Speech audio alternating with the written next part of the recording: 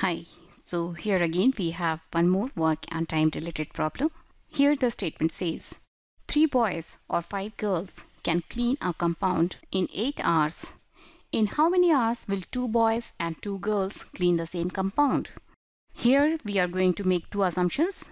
First is we will consider the job as one unit. Second is we will assume that all 3 boys and all girls work at the same speed throughout the duration, right?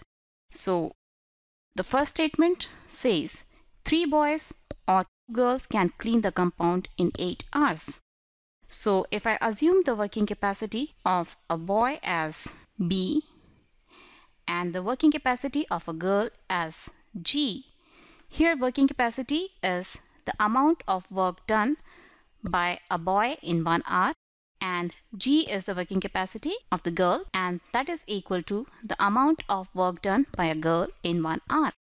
So 3 boys will do 3B amount of work in 1 hour and 5 girls will do 5G amount of work in 1 hour. And they require to work for 8 hours to clean the compound, right? And the work is 1 unit.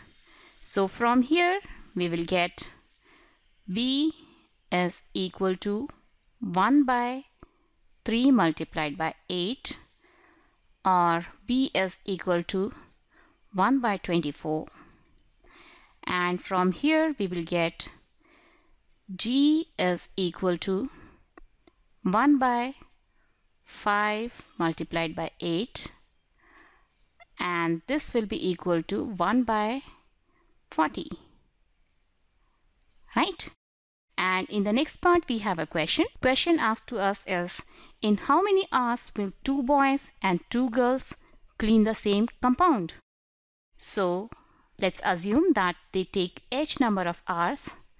So H multiplied by the working capacity of 2 boys and 2 girls, that will be 2B plus 2G, and this will be equal to 1, right? So we will have H multiplied by 2B will be equal to 2 by 24. Value of B is 1 by 24. Similarly, 2G will be equal to 2 by 40. And this is equal to 1, right? And these fractions can further be solved. This will be 2 ones are 2, 2 ones are 2, 2 twos are 4. Here it will be 2 ones are 2, 2 twos are 4 and 0. So from here we will get H multiplied by 1 by 12 plus 1 by 20